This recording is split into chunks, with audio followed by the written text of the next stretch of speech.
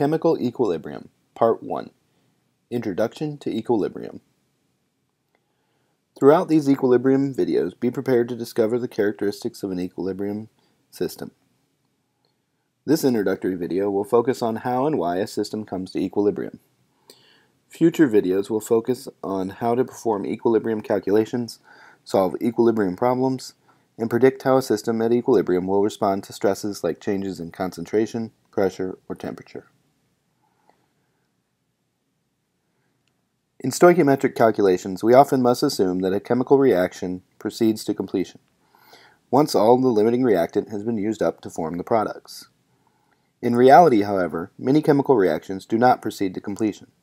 These reactions are said to be reversible reactions, because some of the products react to reform the reactants.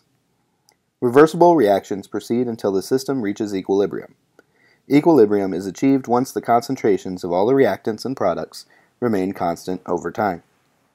Even a chemical system that appears to have gone to completion is just a system at an equilibrium that favors the formation of products much more than the formation of reactants. That is, a system for which the so-called equilibrium position is said to lie far to the right. This crude animation models a sealed container of 10 gaseous NO2 molecules, which combine to form into O4 molecules over time. Since this is a reversible reaction, we'll see that some of the N2O4 molecules formed will decompose back into 2 NO2 molecules as the reaction progresses. Both the forward and the reverse reaction will continue until a chemical equilibrium is established. In this model, once the equilibrium is established, 4 NO2 molecules and 3 N2O4 molecules are present, and the concentrations of those molecules will remain constant over time. Chemical equilibrium is considered a dynamic equilibrium because even though it appears as though the reaction has stopped, the reactants are still forming products and the products are still reforming the reactants.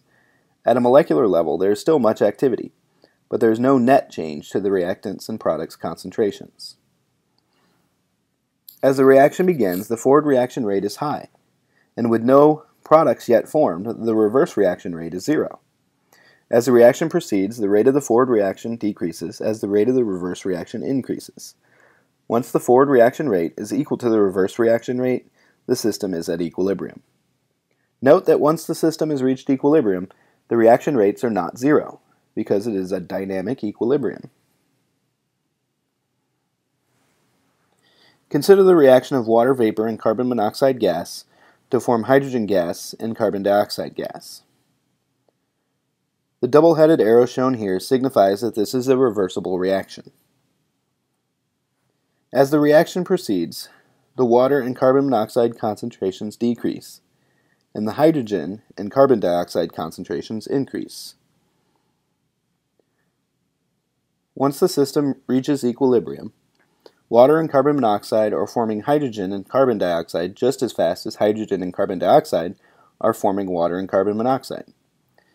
Since those rates are now equal, the concentrations of water, carbon monoxide, hydrogen, and carbon dioxide remain constant. Both of these conditions exist for a system at equilibrium. Also note that while in equilibrium systems reactant concentrations may become very low, they never reach 0. This is what occurs when a reaction appears to go to completion because the equilibrium position lies far to the right. Once the system is at equilibrium, what would happen if more water vapor were introduced into the system? Well, the collision model leads us to expect that with a higher concentration of water molecules, the frequency of successful collisions with carbon monoxide molecules would increase, so in turn the rate of the forward reaction would increase.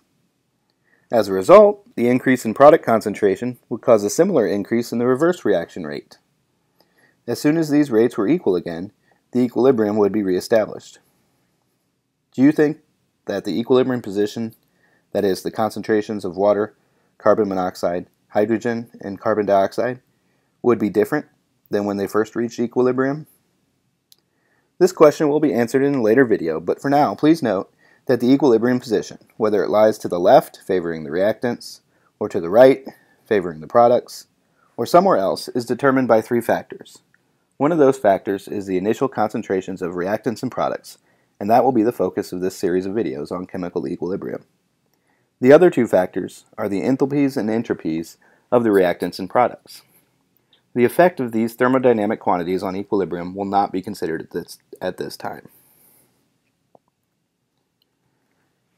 Chemical equilibria and equilibrium positions are governed by the law of mass action. For the generic reaction shown, in which capital A and capital B represent reactants in equilibrium with products represented by capital C and capital D, and the lowercase letters A, B, C, and D are their respective stoichiometric coefficients, the law of mass action is represented by the equilibrium expression shown here. The product of the molar equilibrium concentrations of the products raised to their stoichiometric coefficients divided by the product of the molar equilibrium concentrations of the reactants raised to their stoichiometric coefficients is equal to K. K is called the equilibrium constant. The equilibrium constant is considered unitless and is specific for each reaction at a certain temperature. Can you write the equilibrium expression for this reaction? Since you do not know the equilibrium concentrations, you can only write out the expression, so don't try to calculate a value for the equilibrium constant K. Pause the video now while you write it out, then resume to check your answer.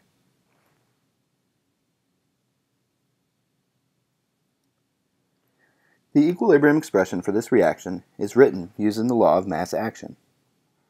The equilibrium constant K is equal to the molar concentration of nitrogen dioxide